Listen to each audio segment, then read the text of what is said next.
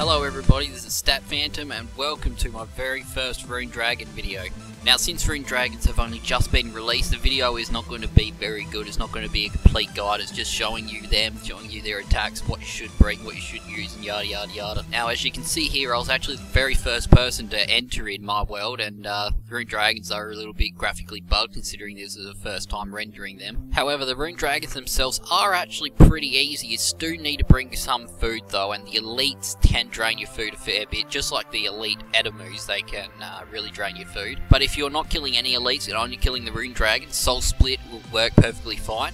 And you want to bring range. They seem to have a lower range defense than any other style, and as stated by Jagex, the very first stage you need to break their armor with Dragonbane bolts, and make sure you bring Dragonbane bolts. After this phase, the Rune Dragon will fly high up in the air, and now you can switch to any other bolts or arrows that you want. However, you can use Dragonbane bolts through the entire fight. They do seem to be quite effective, more than, for example, on Queen Blade Dragon, but that might be because of their 100% accuracy bonus. So use Dragonbane bolts or switch out to your tier 90 bolts, either one's fine, or arrows. And as stated, Dragon Fire potions, even Super Dragon Fire potions, won't protect you from the full breath. However, it does reduce it to a minuscule amount of damage, so there's no need to bring a shield or any extra things just to deal with that. And while the dragon's up in the air, she does seem to take extra damage from range attacks. I have seen my bolts hit a fair bit higher than normally they would, so I believe there is a range bonus damage against them while they're up in the air. However, after you've dealt with this phase, she'll land on the ground again and start attacking you. And while you're in this phase, each one of her attacks actually progressively gets stronger and stronger, so you want to take them out quickly.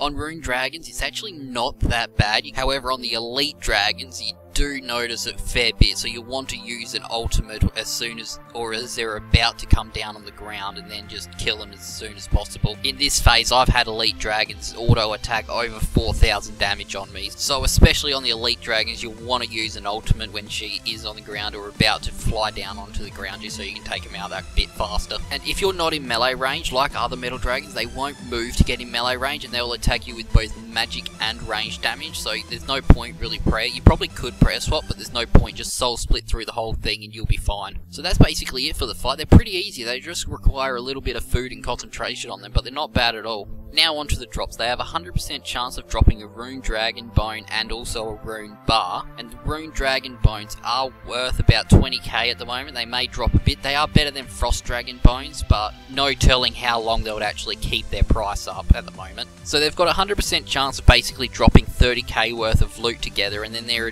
actual drop themselves is usually worth between 30k to 50k. You can get the random 100k drop because they can drop dragon legs and skirts, and also even Onyx Bolt Tips, 8 of them, which is worth about 70k. So in terms of money, they're actually pretty stable. Even though it was absolutely packed, I made about 3 to 3.5 million coins an hour here. But their experience is not the best considering how long they take to kill. They basically give you the same experience as Celestial Dragons, and when you compare the kill time between one Celestial Dragon and one Rune Dragon, there is a pretty big difference there.